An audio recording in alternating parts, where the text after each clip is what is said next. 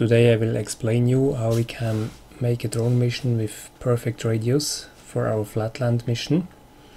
So it's important that the drone has always the same distance and the gimbal is always pitching down at the right angle. And the best way to do that is with a DroneBlocks mission.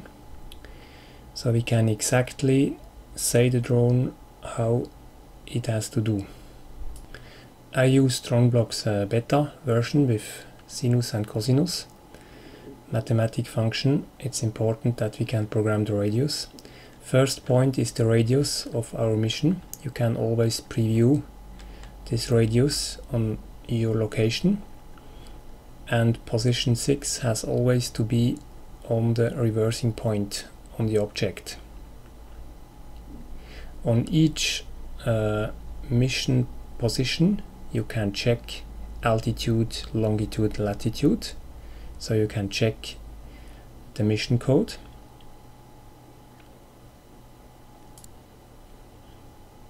And we can also simulate different radiuses to see what's the difference.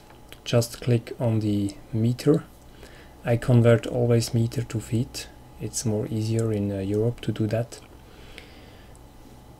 You can see the radius is much bigger and also the altitude is much higher. In Switzerland we can with no problem fly to 150 meters. So that gives us big radius to do Flatland mission. I repeat 6 times every 50 degrees pitch angle. And then at the end, very important, you have to overflight your object. I do this 2 times. Then we can start Photoshop or Photoshop elements, load our 8 images.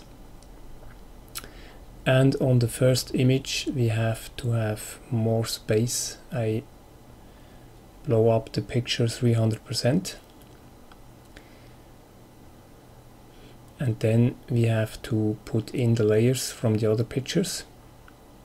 We start with the first picture. And we can move it down until it's fixed.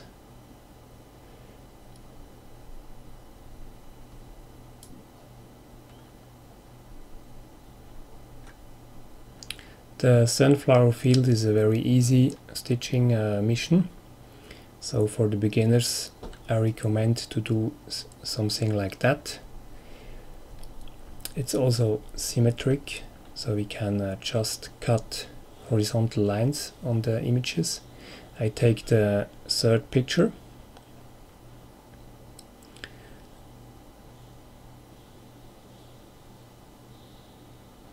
We have to move it down on the right position. And we can see there are similar regions onto the image. And to fix them we can also make it a little bit transparent, the image.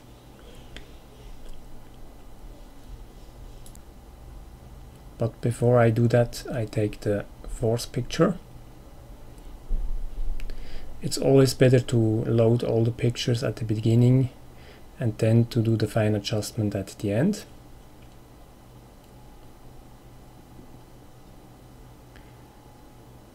Next picture.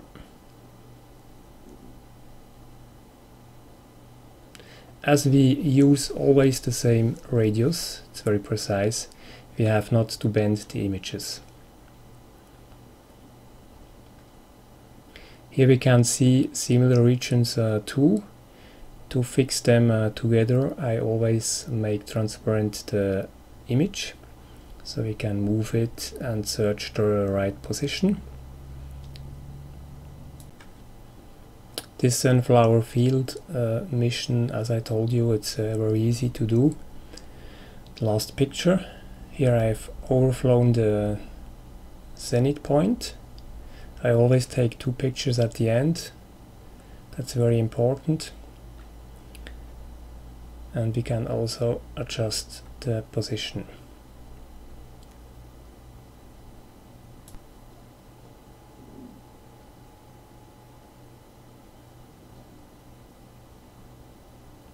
Now we have all the pictures.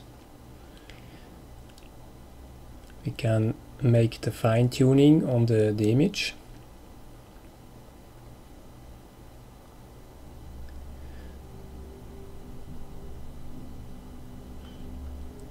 I cut off parts I don't use for the image. It's easier to make the fine adjustment, and as it is a symmetric photo, you can make it only with horizontal lines. We will see on the other pictures it's much more complicated if the image is asymmetric.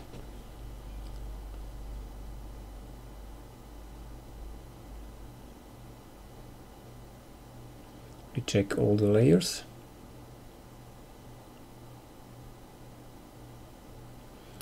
And then we cut off at the final size the image.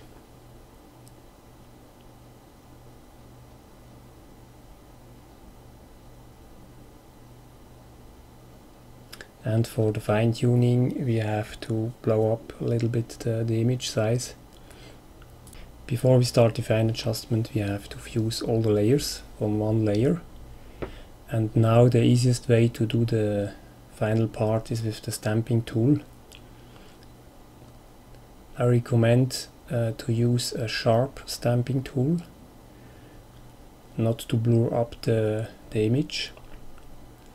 In a sunflower field like this it's easy to do, and even in mountain parts with grass and rocks it fits very well with very sharp stamping tool.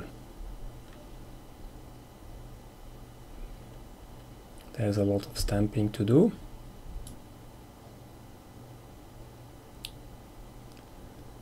And even if you use a sharp stamp, there's no problem with the image quality.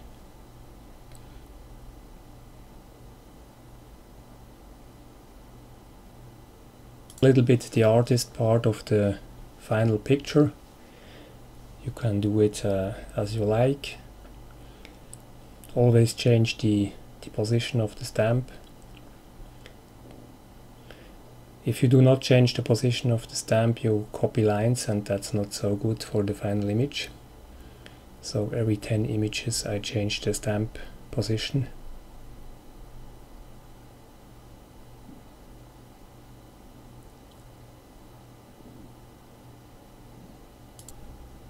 And that's the final result of this sunflower field.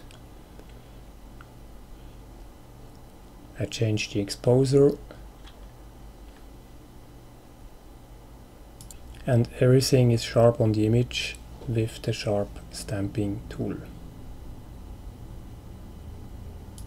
Now one of my latest images, asymmetric mountain. It's a little bit more complicated. You have to cut off the image along borderlines like grass, trees and rocks. On this Photoshop image I have already aligned every layer.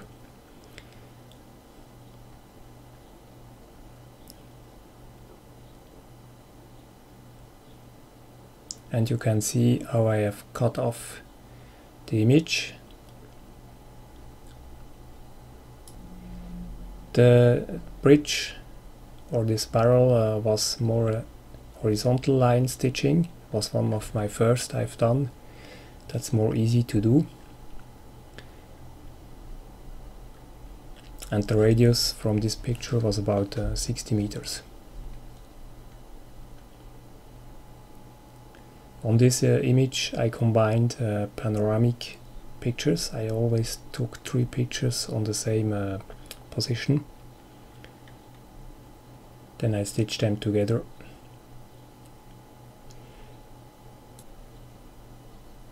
For an image like this we don't use all the 8 pictures. The final image is made with only 5 pictures.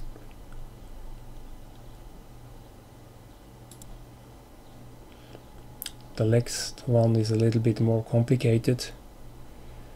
It's completely asymmetric rock, but very interesting. For this I used about 6 images for the final stitching. And it's always hard work if you have cables on the image for perfect stitching.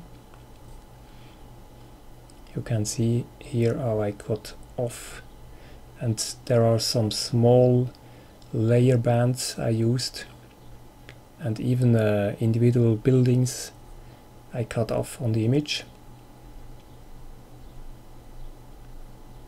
This final image is my home region, my testing place on the sports place,